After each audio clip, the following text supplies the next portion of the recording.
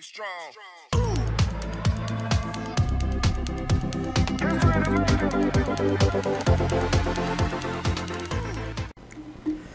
আসসালামু আলাইকুম, কেমন আছেন সবাই? আজকে মূলত আমরা শপিফাই ব্যাকলিংকস নিয়ে কথা বলবো। আমার খুব মনে হয়েছে যে শপিফাই ব্যাকলিংকিং সিরিজটা শেষ করা উচিত। তো আমি এই ভিডিওতে ইনশাল্লাহ চেষ্টা করব যেন আমি শপিফাই ব্যাকলিংক সিরিজটা শেষ করতে পারি এবং শপিফাইয়ের অফ পেজ এসইওর আরও 2টা পার্ট আসবে, তবে আজকে শুধুমাত্র শপিফাই ব্যাকলিংকস নিয়ে কথা বলবো। ধরেন আপনার একটা ক্লায়েন্টের ওয়েবসাইট আছে যেটা হলো প্লান সানগ্লাসেস। খুব ভালো করে খেয়াল করেন, আমি খুব ধীরে ধীরে আজকে কথা বলবো। এখন এই ক্লায়েন্টের জন্য আপনি পারফেক্টলি কিওয়ার্ড রিসার্চ করছেন, অন পেজ পারফেক্ট ছিল, আপনার টেকনিক্যাল এসইওতে কোনো ধরনের এরর আসে নাই। আচ্ছা, যারা শপিফাই টেকনিক্যাল সিরিজটা পান নাই, এটা আমি ডেসক্রিপশনে লিঙ্কটা দিয়ে দিব। আমি টেকনিক্যাল এসইওর লিঙ্কটা অবশ্যই আমার ডেসক্রিপশনে দিয়ে দিব। আগে আপনারা টেকনিক্যাল এসইওটা দেখে আসেন, তারপরে ব্যাকলিংক শুরু করবেন, ঠিক আছে? এখন দেখেন, আপনার এই ব্ল্যাঙ্ক সানগ্লাসেস নিয়ে একটা ওয়েবসাইট আছে ক্লায়েন্টের, আপনি পারফেক্টলি অন পেজ কমপ্লিট করছেন, দেন আপনি technical SEO all thing perfect. এখন আপনাকে কি করতে হবে? আপনাকে ব্যাকলিংক ক্রিয়েট করতে হবে। দেখেন, গুগলের শর্ত অনুযায়ী, গুগলের যে শর্ত অনুযায়ী, আপনি যদি গুগলের বাধ্যগত স্টুডেন্ট হয়ে থাকেন বা বাধ্যগত অনুগত মানুষ হয়ে থাকেন, তাহলে গুগল বলে you have to create niche relevant backlinks for your website. I repeat again, niche relevant backlinks. এখন হৃদয় ভাই, নিশ রিলেভেন্ট ব্যাকলিংকস বলতে আমরা কি বুঝি? গুগল বলে যদি আপনার ওয়েবসাইটটা টি শার্ট রিলেটেড হয়, তাহলে আপনিও এই টি শার্ট রিলেটেড ওয়েবসাইট থেকে ব্যাকলিংকস খুঁজেন। That will create more power for your website. এইটা হলো গুগলের একমাত্র শর্ত। এখন দেখেন, এই সেম নিশ রিলেভেন্ট ওয়েবসাইট পেতে হলে আমাকে কিন্তু ওই সেম রিলেভেন্ট ওয়েবসাইটের কাছে যেতে হবে, তাদেরকে আউটরিচ করতে হবে, যেটাকে আমরা আউটরিচ ব্যাকলিংকস বলি। তাদের কাছ থেকে তাদের ইমেইল কালেক্ট করে তাদের বলতে হবে আমার একটা ওয়েবসাইট আছে, আমি এই ওয়েবসাইটের জন্য ব্যাকলিংক করতে চাচ্ছি। এখন তারা অবশ্যই ডিমান্ড করবে, যে ডিমান্ডটা হলো ডলারে। একটা ভালো গেস্ট পোস্টের জন্য আপনাকে 20 থেকে $100+ পর্যন্ত স্পেন্ড করতে হবে, যেটা আপনার ক্লায়েন্ট কখনোই দেবে না। সো আমি এইটাই বলি যে গুগল বলে অলওয়েজ তুমি কি করো? নিশ রিলেভেন্ট ব্যাকলিংকস করো। এখন আমার কাছে তো নিশ রিলেভেন্ট ব্যাকলিংকস নাই, তাহলে আমি কি করব?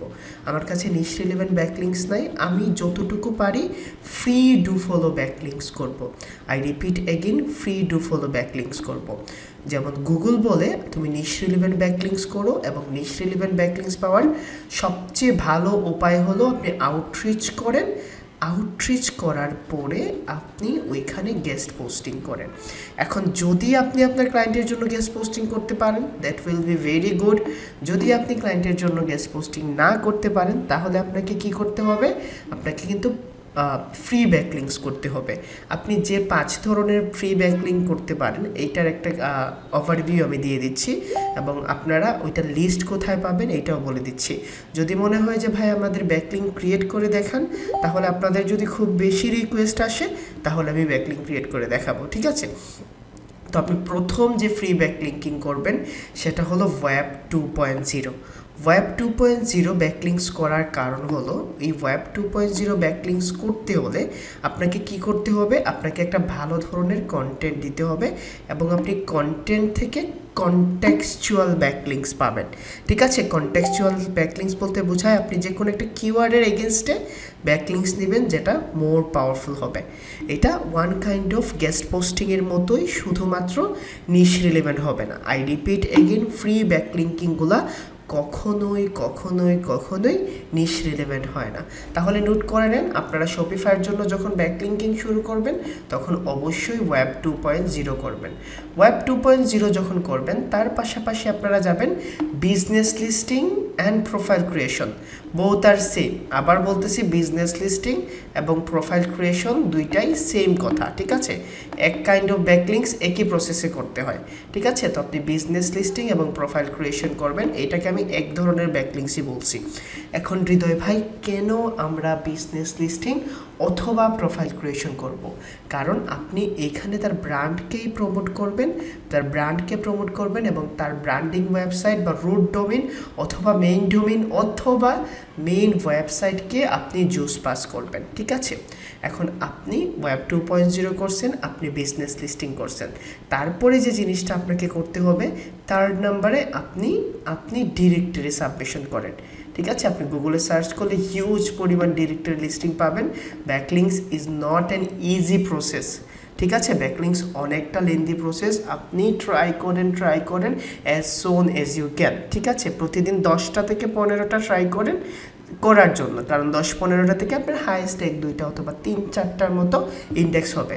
তাহলে 3 নাম্বারে যে ব্যাকলিংকিংগুলো করতে হবে সেটা হলো আপনাকে অবশ্যই ডিরেক্টরি সাবমিশন করতে হবে। যদি আপনি ডিরেক্টরি সাবমিশন ঠিকঠাকভাবে করতে পারেন তাহলে এখান থেকে মোটামুটি ধরনের আপনার ডু ফলো কন্টেক্সচুয়াল ব্যাকলিংকস বের হয়ে যাবে। ঠিক আছে, ডিরেক্টরি সাবমিশনের ক্ষেত্রে আপনি যখন টাইটেলটা দিবেন তখন ওই টাইটেলের মধ্যে আপনার টার্গেটেড কিওয়ার্ড রাখবেন। তাহলে বোঝা গেল আমরা 3 ধরনের ব্যাকলিংকস করব।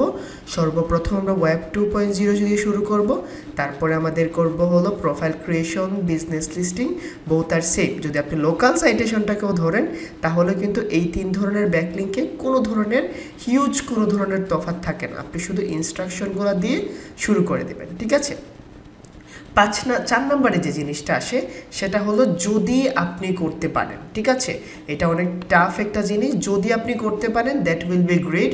সেটা হলো আপনার ফোরাম পোস্টিং। ঠিক আছে, ফোরাম পোস্টিং যদি করতে পারেন তাহলে ভালো, আর না হলে ফোরাম পোস্টিংয়ের আলটারনেটিভ আপনারা সোশ্যাল বুকমার্কিং করতে পারেন। ঠিক আছে, ফোরাম পোস্টিং অথবা সোশ্যাল বুকমার্কিং করতে পারবেন।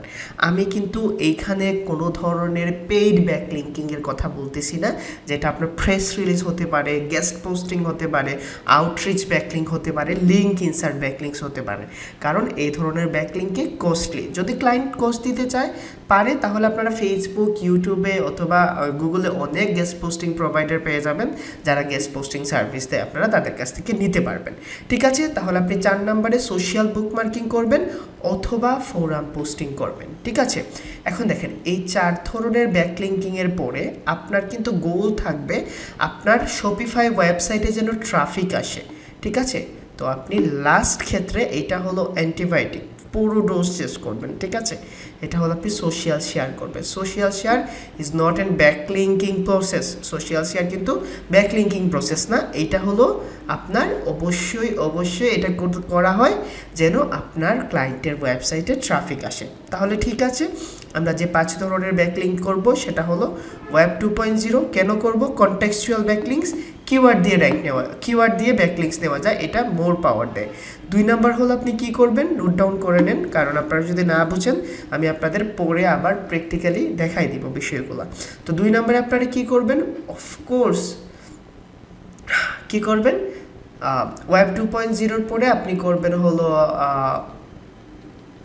প্রোফাইল ক্রিয়েশন অথবা বিজনেস লিস্টিং অথবা local citation, business listing both আর সেম। আপনারা এইটা করতে পারেন। এটা করলে তার ব্র্যান্ডে পাওয়ার দেওয়া হয়। প্রথমে আপনি তার কিওয়ার্ডে পাওয়ার দিলেন, তারপরে তার মেইন যে রুট ওয়েবসাইট আছে এই রুট ওয়েবসাইটে পাওয়ার দিলেন, যাতে করে তার অথরিটি বাড়ে এবং গুগলের কাছে তার এক্সট্রা একটা পাওয়ার জেনারেট হয়। 3 নম্বরে আপনি কি করবেন, অফকোর্স 3 নম্বরে আপনি করবেন হলো ওয়েব 2.0 প্রোফাইল ক্রিয়েশন, দেন হলো ডিরেক্টরি সাবমিশন করবেন মাস্ট।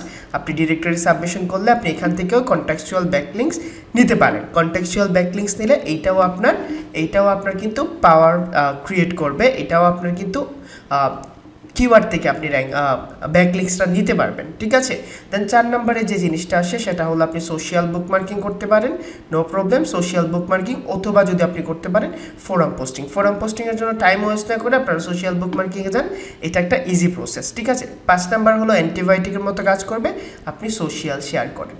ঠিক আছে, এই 5 ধরনের ব্যাকলিংকস যারা পারেন না তারা অবশ্যই শিখে নেন এই 5 ধরনের ব্যাকলিংকস।